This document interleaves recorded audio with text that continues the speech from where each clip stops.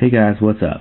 So it's K293 here with another tutorial on how to get an iOS 4 feature on a device that does not support iOS 4.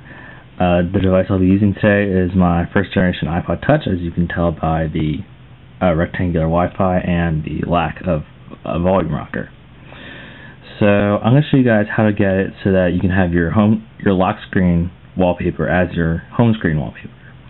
Now, as you guys know, this feature was built natively into the iOS 4 operating system that Apple released.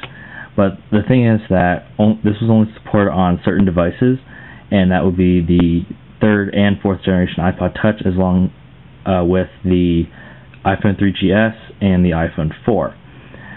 Now, you guys may know that the second generation iPod Touch and the 3G iPhone also has iOS 4, but does not have this wallpaper feature, and that's mainly because Apple deemed them they're not qualified to run it at a smooth operating speed.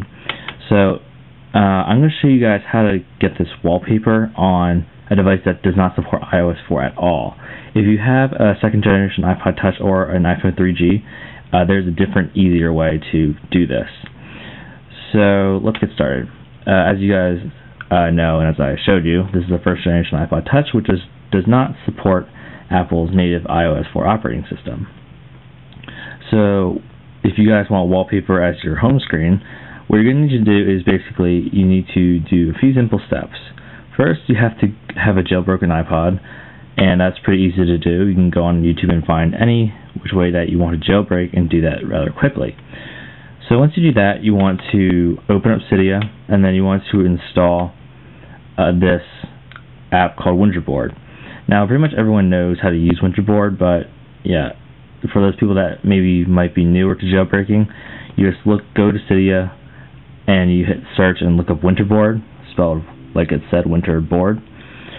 And then once you open it, you have to go to Select Themes, and then you find the option that says User Wallpaper. When you tap that, make sure there's a check next to it.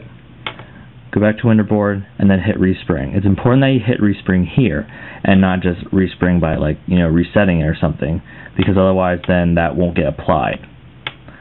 So depending on how fast your iPod is or your iPhone, it'll take a little while to respring.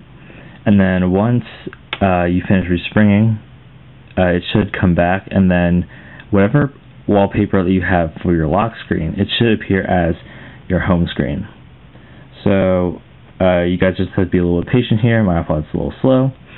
And so you see this wallpaper I have here is the classic water droplet background. And if I unlock my iPod, you'll see that it's now my background for my home screen. Now, if you guys know the native iOS 4 operating system, you are able to set two different home screen and lock screen wallpapers, meaning that the one that you have on your home screen doesn't have to be the same as your lock screen, and vice versa. Unfortunately, I don't know how to do that right now, but there are other ways that you can do that, but I'm just not sure how to do it. But this is just a simple and easy tutorial. Many people have asked for this, so that's basically how you do it. And of course, if you want to change your home screen wallpaper, you kind of have to change your lock screen as well. So say I want to change it to, I don't know, this.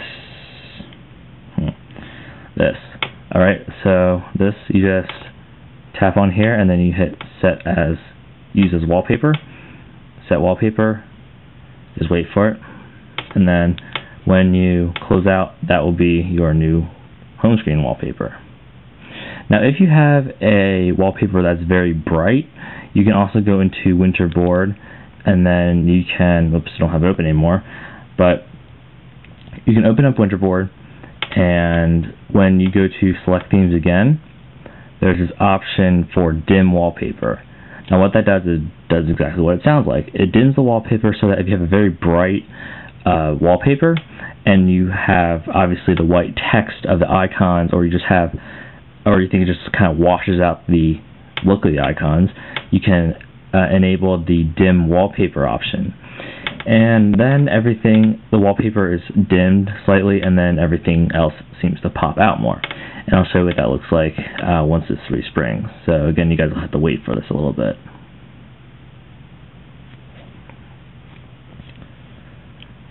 Unlock, and then you see that the icons pop out a little more because the background is now dimmed.